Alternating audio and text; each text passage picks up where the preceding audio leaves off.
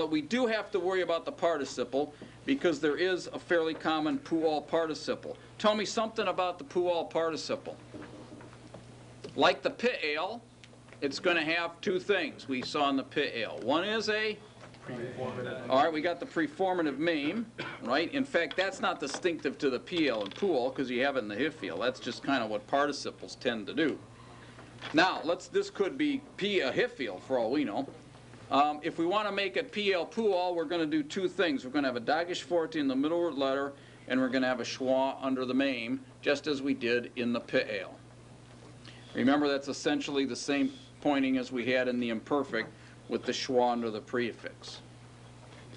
Now, what's going to make this distinctively Pual as opposed to pit ale? Guess what? Kibbutz. Got it?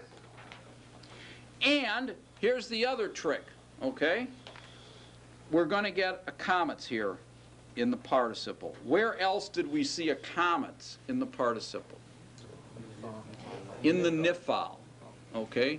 What do the nifal, what does the nifal and the Pual have in common?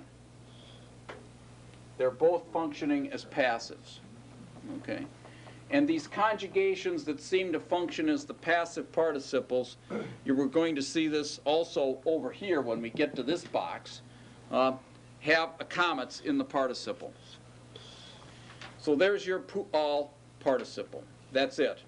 This is one of the easiest conjugations, if you will, to learn because the kibbutz is pretty, first of all, you already kind of know the ropes because we've done pit ale. Secondly, the kibbutz is really striking. Greg? With the loss of the imperative, does that mean there's also no jussive or coordinative in that, or no? If it is, it's rare. I couldn't tell you off the top of my head whether there's a jussive, but you don't have to worry about it. In fact, if you think about it, you really don't have to worry about the jussives or the cohortatives in terms of forming them because they're going to be formed the normal way, no matter what. Where are we going to have problems in the Pual? There are some verbs that are going to be irregular. Where do we have problems in the pit ale? With verbs that are second guttural, right? Remember that? Let's review.